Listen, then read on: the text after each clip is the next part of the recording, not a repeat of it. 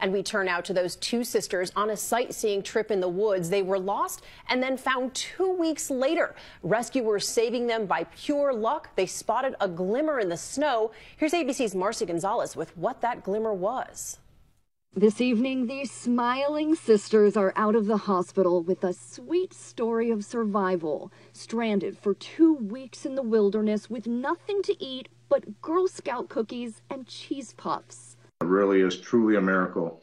Leslie Roy and Lee Marie Wright were sightseeing in a remote part of Michigan's Upper Peninsula on April 11th when their SUV became stuck in heavy snow. With no cell phone signal, they couldn't call for help.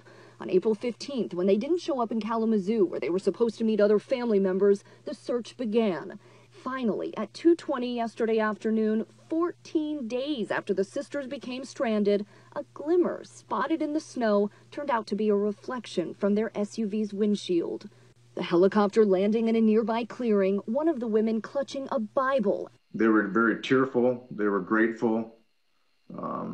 I would describe them as even almost in shock that it finally was happening for them, that they were being rescued.